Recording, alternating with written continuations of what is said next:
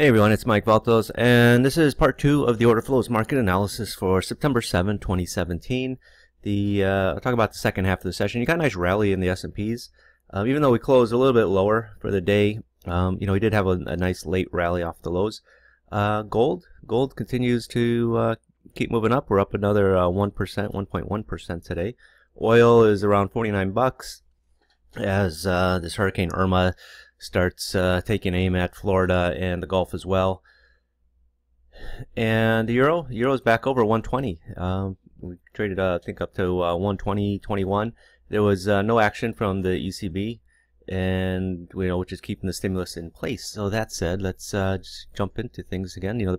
Disclaimer, this presentation is for educational and informational purposes only and should not be considered a solicitation to buy or sell a futures contract or make any other type of investment decision. Futures trading contains substantial risk and is not for every investor. An investor could potentially lose all or more than the initial investment.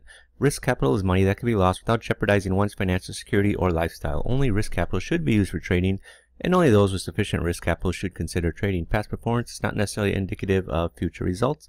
Again, same tools as always. The Orderflows Trader Volume Footprint Chart, the Delta Scalper, which is an order flow tool. And lately I've been talking a bit more about the price rejector. I'll probably talk about that again today. These are Delta Scalper and price rejector are two additional tools in order flow, additional indicators outside of the Orderflows Trader. They sell separately. They do work on normal bar charts in case you're not really up to speed yet on trading with order flow. So let's just sort of pick up where we left off. Okay, so this is crude. Crude right now, so what time is it now? It's 1 in the morning, Chicago time. Crude not doing much. Very tight range in the evening session. Again, we're trading 49.12 here. But, you know what? I can't remember what time I did that recording. It was around 11, I think. But anyway, we had this little sell-off from... Yeah, I remember talking about this in the morning sessions. So you had that sell-off. You get down here, 10.54. This move actually was very quick. 10.54, you sold off about 30 cents. You hit this area here, you got some small deltas, 37.14.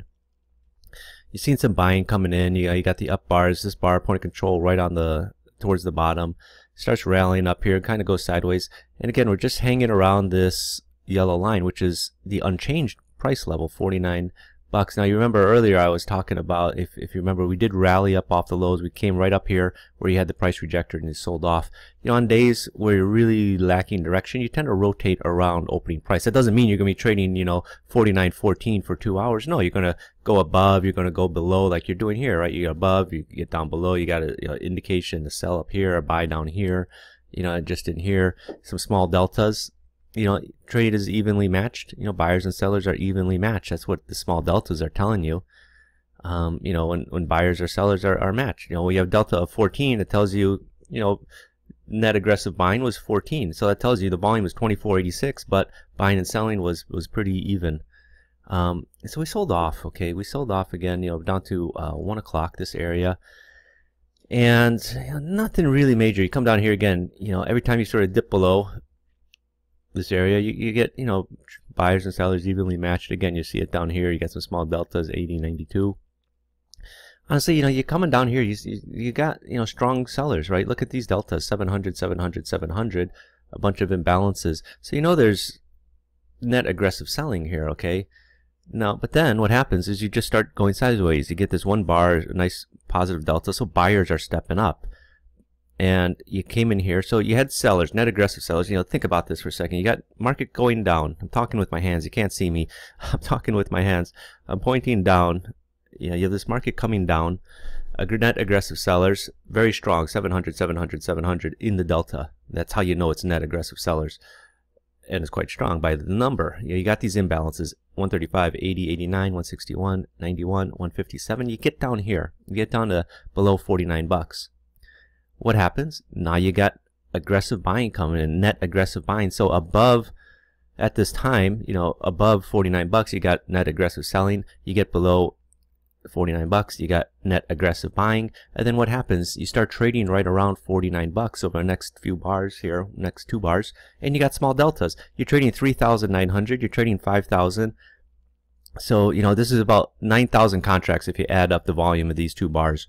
And your delta is basically minus 100 and what is that, 170 Okay, minus 80 here, or bar that trades 3,900, minus 92 on a bar you trade 5,000. You know, those are small deltas. So it's telling you these sellers are meeting buyers down here. Okay, they're trading. They're happy to trade at this price level. You know, so it's sort of found this new area to trade at. You know, that's what the market is telling you in the order flow. You get down here and you have the buyers. The buyers are stepping up. Then here you got the Delta Scalper kicking in, is telling you, hey, you know what, net aggressive buyers are taking over. You really rally, not really, you sort of rally back up towards this opening price, 49.14. You end out closing the day up in here around 49.20. Well, no, I'll say 20. You got down to, where's the closing price? 49.10. It's just here, you know, after you got the Delta Scalper telling you the buyers came in. Yeah, in the evening session you did pop up, but right now, you know, very tight range, 26 down to, was that 07? So basically a 19-tick range in the evening session. So kind of quiet right now in the evening session coming into Friday. I didn't talk about the 10 range Eminis. Honestly, I didn't look at them that much today. I know I spent some time looking at the 5 range, but you know, anything, you know, really major takeaway? No, the same thing that you saw in the morning. You're really just sort of hanging around, you know, the opening price right here, 24.63 and a quarter. Most of the session, you know, even you do sell off, make a new low here around 11 something, 11.40, and you start rally. What do you rally back up? You rally back up to the 63 and a quarter. In the evening session, you know, we did pop up before Asia opened, but we did sell off, and we're just right on our lows here, about 130 right now. So again, I'm curious, you know, we're coming into the European session. The European cash open in about 30 minutes. I'd be curious to see if we get a bounce up, you know, if this low is going to hold. It's not a ratio. We do have a divergence though, but right now you got one divergence, another divergence. Although this is at 845, this next one's at 130, so it's a long time. That's the problem. I say problem. That's one of the things you got to keep in context, you know, when you're trading the Asian session. Sometimes it's boring as watching paint dry. You know, from 8:45 to 11:45, this is it, one bar. That's how quiet it is. You know, nothing, you know, too excited in here. I said the 4 range looks better than this 10 range. I mean, yeah, you do have a ratio here, price rejector giving you this buy right on the sell, which is also nice. But again, not much of a move up. You know, you're only talking a move about 2 or 3 points. That's about it. Kind of a quiet afternoon, you know, after 12. But again, you know, I want to show you that. I was debating whether I should even make this video. You know, because then people say, oh, you know, he didn't make a video because order flow sucked in the afternoon and you would have lost all your money. But no, you know, I'm making it anyway. The interesting thing here on the low that you don't see on the 10 range chart, because on the 4 range it's split over 2 bars here, 1136, 1137. I had touched on this. I had talked about this earlier on the previous video, and again, I always like it when you get less volume the second time you're coming into a low. And 36, 15, yeah, technically it's less. I mean, there's you know, talking what is that, 19 contracts less, but still it's less. I do like that when you hit the low, test a high or test a low again, you got less volume. To me it's always a nice sign that prices, or you know, in this case sellers, are not as interested in selling into the lows. You know, even here 939 versus 361, 2000 here, only 515. So the second time you're coming down into this low, where are your aggressive sellers that you had earlier? You know, you're seeing less. You know, 2000 against 500. You know, this is 1/4 less. 939 against 369. This is a third less. And 36 against 15. That's, you know, that's half less. So there's less interest in selling into this low. And what do? You got price rejector again, giving you the buy that you saw in the 10 range as well. You get a little bit of a move up here. You get the price Delta Scalper coming in, giving you a sell. But it, you know, point of control holds here. That's this line here. Rallies back up. You know, gets back up to that opening price. So, you know, realistically, out of this trade, you know, if you could get, you know, up 2 points, that would be great. But again, you know, my target, optimistic target, is just 63 and a quarter. So, you know, assuming you're getting long in here somewhere around, I don't know, 60 and a half, 60 and 3/4, you know, to get out at 60, you know, above 63 is great. But again, you know, on days where it's kind of directionless, you're going to hang around the opening price. Here you get the, again, this is just before 2 o'clock. You get the stack selling imbalance. What do you get right afterwards? You get a bullish ratio right here, 76. And, that's not a good sign. You got a nice bearish sign here. And then you got a bullish sign. That's not what you want. You want a bearish sign to follow your initial bearish sign. Then you just sort of hang around in here. 1 bar, 2 bars, 3 bars, 4 bars. By this point here, you're looking at this bearish ratio, 170.3. And you're thinking, hey, we should start selling off. But what happens? You rally right back up into the area of the stacked imbalance. So it's 4 levels. Or sorry, 4 bars after this initial imbalance, and you're just trading back in there. At this point, it's really losing its effectiveness. Now, I'm not going to say, oh yeah, you see, it sold off. No, by this point, I'm looking to get out, especially when it pokes up. It starts trading above it. Here, yeah, it only traded 9, but at that time, you got to realize what's happening. You see this market start poking higher, trading, 64, 64 and a quarter, 64 and a half. It could I'll say can very well have easily gone higher, but it could have gone higher. In this case, it didn't. It sold off again. But, really, you're expecting this trade to happen, the move to happen sooner. But the first sign that it's not going to really work out is this. I'm not looking at this as a level, to hold all day long. I know some people like to. I don't. To me, this is a sign. Aggressive selling's coming in. And, 30 minutes later, that aggressive selling, the whole point of it, said you rally back up here and here. 10 minutes later, I want to see more aggressive selling. Okay, you got a couple imbalances, but then you rally back up in there. At this point, where's it? The aggressive selling is not strong enough. And the other thing to take away is you're trading right around your opening price. And again, going back to what I said, when it's a directionless market, a quiet market, you tend to hang around the opening price. So, the fact that it's happening right above the opening price and you can't really sell off, it's just telling me this market's directionless. Again, I'm not going to say, yeah, see, it sold off here, you'd cover down here at 61.5. No, by this point, I'd be looking to get out of the trade already by, this 4th bar. That's where I'm looking to get out. I'm not looking for it to, to be trading a stacked imbalance at 155 and 3 o'clock, I'm still in this trade and it's just going sideways on me. So you got this Delta Scalper giving you this buy here at 239. You get a nice little move up here. This bar I found to be quite bearish. Unfortunately, like this stacked imbalance, it's happening just on the other side of the opening price. This yellow-orange line, it's supposed to be, it says orange, but actually it looks yellow on my screen. I find this bar very bearish and looking for the market to sell off. It doesn't. It gets back down to the opening price. Again, that's why you see all these, you get a lot of these signals, right? And you're just hanging around, the opening price. When you understand that, opening price is a magnet for, directionless days, then it makes it a lot easier to understand why, you're not getting many moves here. Like this is a bullish sign. Yeah, does it rally? Yeah, a little bit. This is a bearish bar. Does it sell off? Yeah, it sells off back to the opening price. And then here, at least now you're getting, some multiple imbalances. You got 1, 2, 3. Now you're coming into the cash close though. 3 o'clock right here. That's why you got this heavy volume in here, 5,000. That's selling imbalance. You come right back with a nice buying imbalance of 2,400. When you're trading in a tight range, right? You're not gonna. I don't know.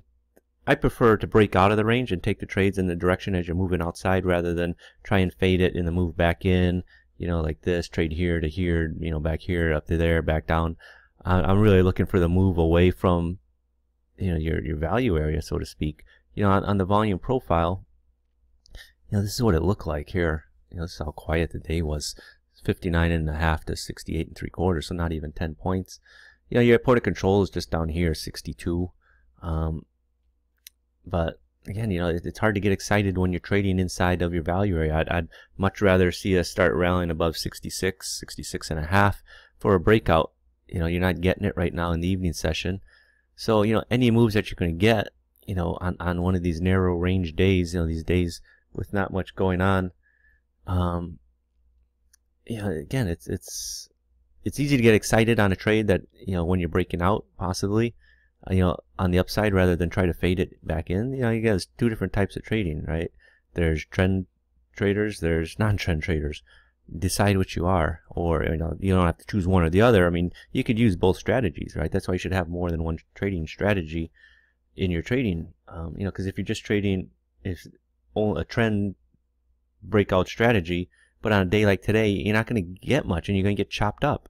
And you know, if you have a trend fading strategy only, you know, on trend days, you're going to get chopped up as well. So you know, it's good to have both, and you know, hopefully, you know, you could make money with the two of them together. Preferably you should have more, but you know, everyone should have sort of a, I don't want to call it like a playbook of, you know, types of trades that they're looking for in different market conditions. But anyway, you know, just really quick in the evening session, you have this low, you got a divergence, no ratio. Down in here, you got the divergence, you got the ratio afterwards. This is 122. We'll see if it's going to rally. You know, you got the Delta Scalper as well. I think it'd be nice if we get a rally, but again, it's kind of quiet. It's coming into Friday morning right now in Europe. Maybe once the, you know, after 2 o'clock, the market can start to put in a move. What's the other? The other two markets I looked at were 5 years and bonds. But just really quick, you know, this is the 3 in a row ratio. The red bar, the pullback, it's split into 2 sessions. This is the evening session right now. This is the close right here. So you got the pullback between the 2 point of controls, and then you got the move higher, you know, up to this high at 31.5. Eventually you did make, you know, new highs after that here, starting to come off a little bit off this high.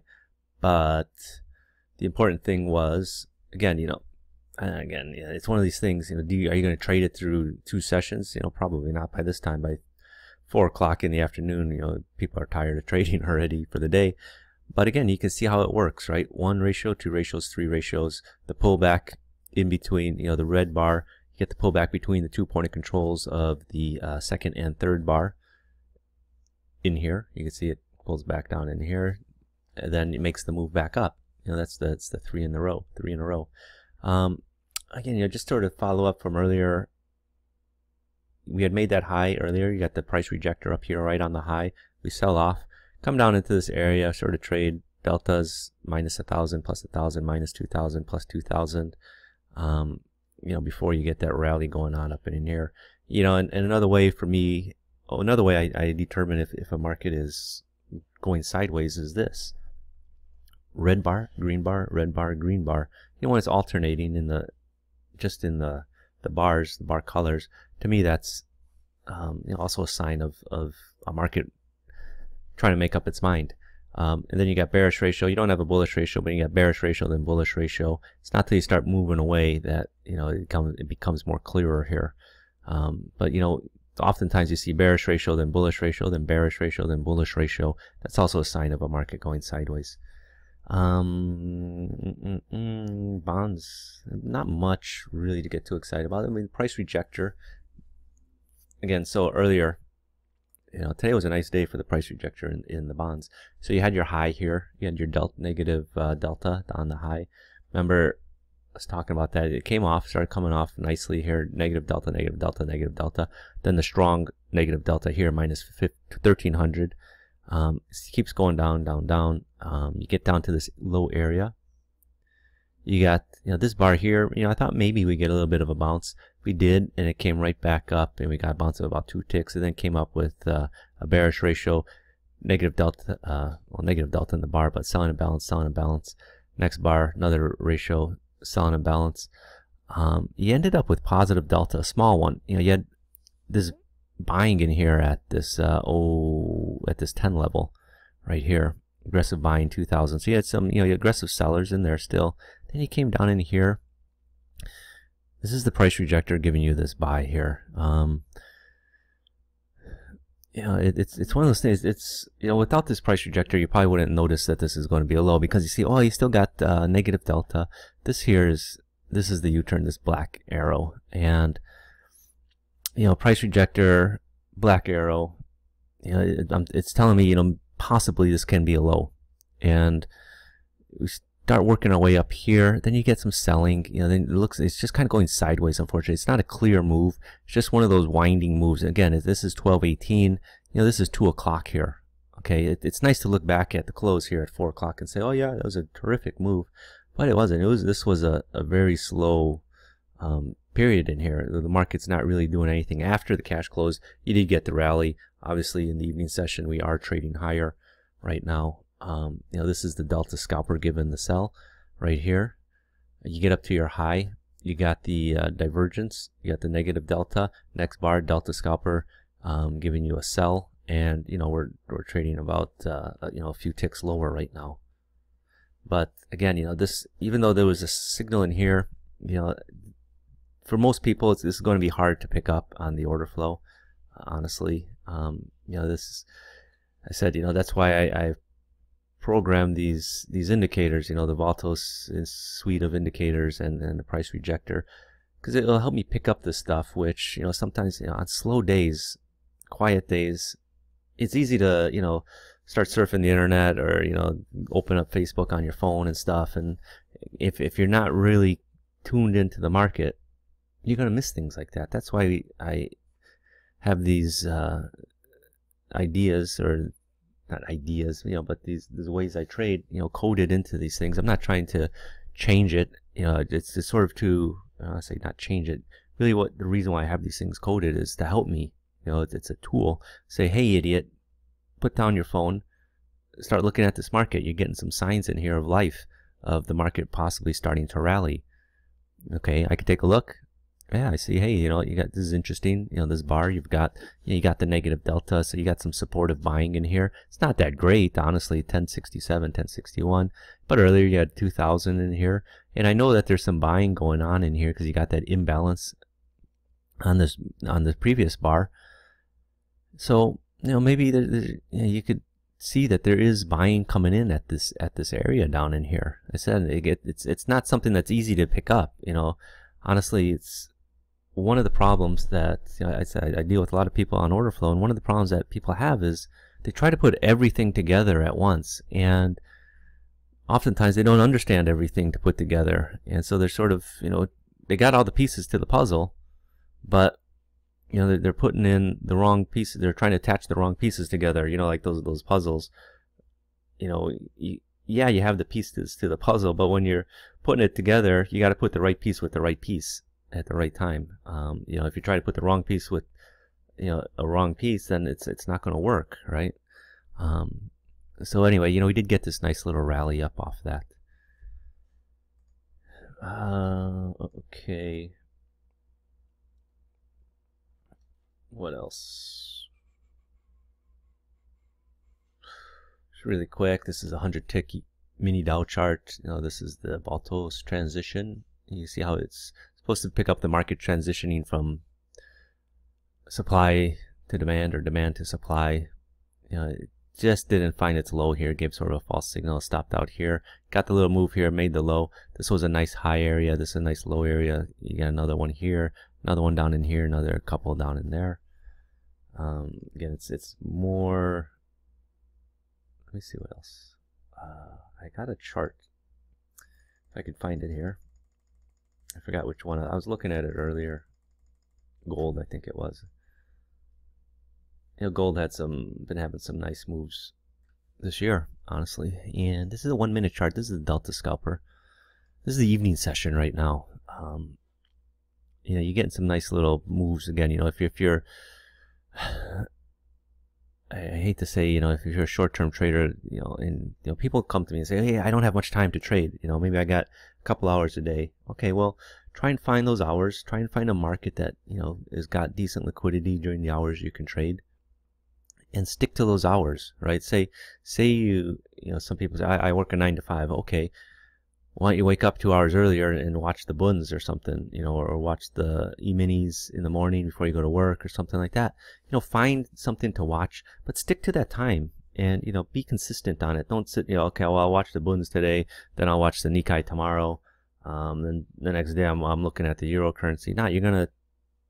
It's nice if you could look at the same thing every day and understand what you're looking at, and then you could expand into some other markets. But the gold this morning, gold getting some decent moves here. This was when the number came out. I mean, look at that move. The Delta Scalper gave you the buy right before the big pop up. This is a 1-minute chart. So it was a decent move there. Again, this trade here failed. Get a little bit of a move here, a little bit of a move here. This one fails. This one fails. Get a little move, failed. A little move here. That one fails. Nothing spectacular, but still some decent moves to be had. I mean, if you're only getting, a bunch of trades that you're getting stopped out at small losses, but then you get, like here, right? Let's just, look at that, right? You're getting, I got the right thing crosshair. No, it's not working. But, say you're getting short here at 13, 49.80, but your stops up here at 13.50, 30, that's 50 cents. But, if you're getting long here at, 49 and you're covering it at 50, you're making a buck, right? Risk to reward. You're getting short, in here at, 51.20, you get a little bit of move down here, but, maybe, I don't know what that is, 50.70, 50.80. Again, here, you get a nice little move there, but you're getting a quick stop out. It's fine taking the losses. Again, I don't know if you'd be holding this through the number. Honestly, any of these, all these employment numbers, right? Today, you had the weekly jobless claims.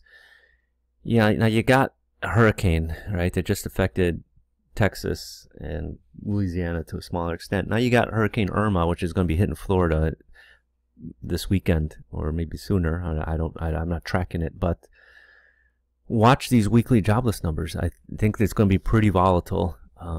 These numbers coming out over the next couple weeks, and keep that in mind. So trade it. I'll say trade it cautiously, but just be just be aware of that. You could see some volatility in the jobs numbers. The last thing people are really concerned about is their job when the house is flooding. So this is the gold uni Renko chart here. I don't know if you can see that here. And this is the Delta Scalper. So nice little move here. Not much here. This buy started to work out, then failed. You got a little buy here. Later here you got a nice sell. Then you got a nice buy later in the day. So it's a move from 50.5 up to 53.5. Just like this is from 51.5 down into here at 49.5.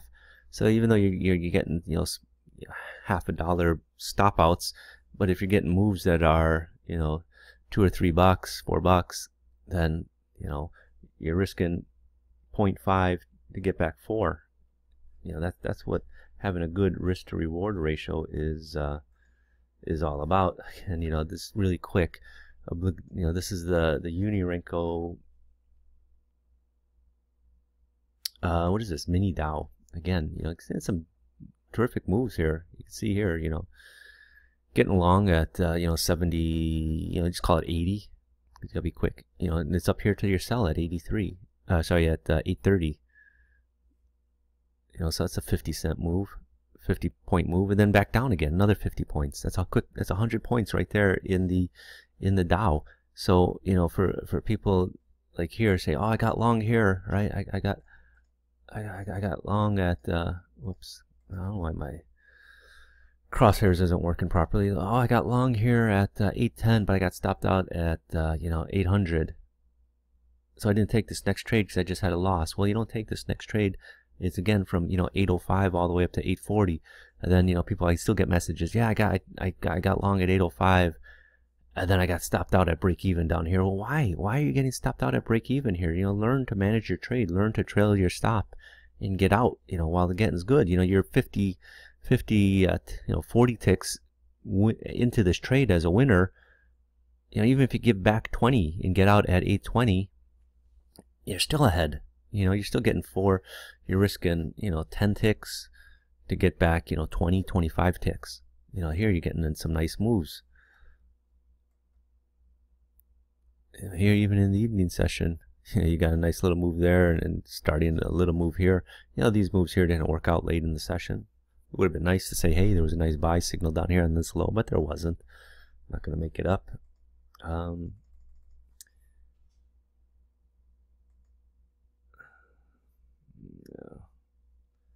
Anyway, I think that's about it. I mean, I could show you a NASDAQ chart really quick.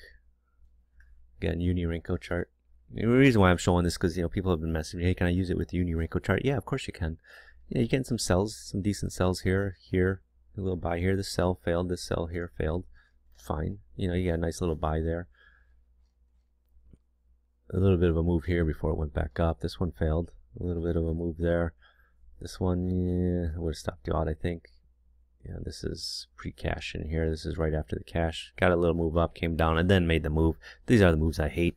You know, where it sort of starts moving up, ticks down, and then makes the move. You know, but that's trading. You know, that's how those things go. But anyway, you know, we'll end this. So I'll end this video for now, and you know, we'll see how things shape up on Friday. So have a great Friday and a great weekend. If I don't hear from me, bye bye. Oh wait, forgot. You know, if you want to learn more about order flow, go to my website, Orderflows. Want to learn more about Delta Scalper, go to Delta Scalper. If you know, if you want to be alerted to any new videos I put out, subscribe to the YouTube channel. Click the little red button below or to the side down here. It says subscribe. And you know, I try to get videos out on a fairly regular basis. It's time permitting, and I don't want to say, you know, market permitting, but mostly time permitting. There's always something in some market to talk about, you know, but I try to talk about the same markets every day. You know, I'm not trying to pull stuff up and say, you know, oh, you know, only show you great looking charts. I pretty much stick to bonds, fives, minis, euro currency, you know, the major contracts, the main contracts. I do talk about some of the smaller ones once in a while, but again, you know, I try to be consistent in the markets. There's no point, you know, saying, you know, only showing you the perfect charts of the day, you know, because you know, you're not going to really learn. You know, part of learning is going through, you know, bad market conditions. You know, that's why I see, you know, I said I've been trading for, you know, I've been involved in trading since 1994 when I was on the trading floor on the CME, and I've traded through I'll say every possible, but a lot of different conditions. Obviously, you know, the Russian crisis, the Asian financial crisis, SARS, you know, the LT. I can't remember it now. Long-term capital management, LTCM. You know, that big debacle that went on and really affected the market. Nick Leeson. You know, people never, you know, before the Asian financial crisis, nobody knew about Hang Seng, you know, outside of Asia. And then, you know, day after the financial crisis, Asia financial crisis back in the 90s happened, everyone would be calling in and trading to say, what's the Hang Seng doing? What's the Hang Seng doing? You know, it was funny. I used to joke, you know, like last week you guys never cared. Now everyone cares about it. You know, obviously, you know, I've been through the tsunamis in Japan, you know, trading that. You know, 9/11 was a big thing. You know, I've seen a lot of different market conditions. I'm not saying I saw every market condition. You know, I sort of wish I was born a little bit earlier, but then I'd be much older now. But I would have been like to trade these markets back in the 70s, actually, you know, during the great grain embargo with where Russia was pulling a fast one on the U.S. You know, you know, if I could go back in time, you know, I'd sort of pick out the times when I'd wish I was trading again. You know, back, you know, in the 70s. There's some great times to be trading. But anyway, guys, you know, I'm just talking nonsense. Have a great day, and I'll catch you guys later. Bye bye.